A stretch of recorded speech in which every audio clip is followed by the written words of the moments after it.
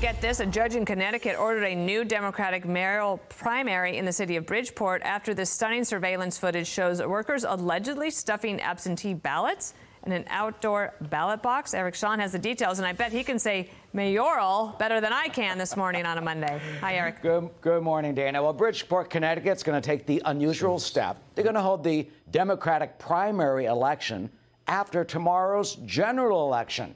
And the reason, as you said, suspected voter fraud in the September Democratic primary. Take a look at that security video. It appears to show, well, there are two women stuffing a ballot box with votes. Supporters say those ballots were from family members. Critics, though, say they were illegally stuffing the ballot box. But the two women, one a local Democratic official, the other a former city council member, well, they took the fifth when asked about it in court. Incumbent Bridgeport Mayor Joe Ganim defeated challenger John Gomes by 251 votes out of more than 8,000 cast. Ganim denies any wrongdoing by his campaign. But Gomes challenged the loss, saying those videos show that 420 people used drop boxes, but they had more than 1,200 votes in those drop boxes. So a judge ruled that the images showed, quote, credible evidence of possible ballot harvesting. That's when you submit multiple ballots for other people. That is illegal in Connecticut, except if you're handing in ballots for relatives, if you're a police, a local election official, or if you're a caregiver. Drop boxes are not the problem.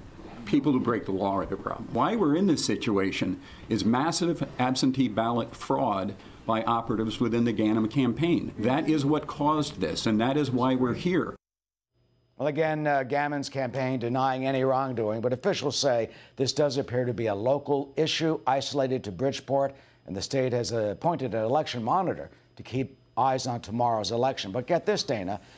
Ready for this one? Mayor Ganim, well, he was first elected back in 1991, right? Then he resigned because he was convicted on corruption charges. He served 7 years in prison. He gets out of prison. They reelect him as mayor. He's back in City Hall. We'll find out tomorrow if he's elected to another term. Back to you. Almost sounds like a movie, but it is real life. All right, Eric Shawn, thank you.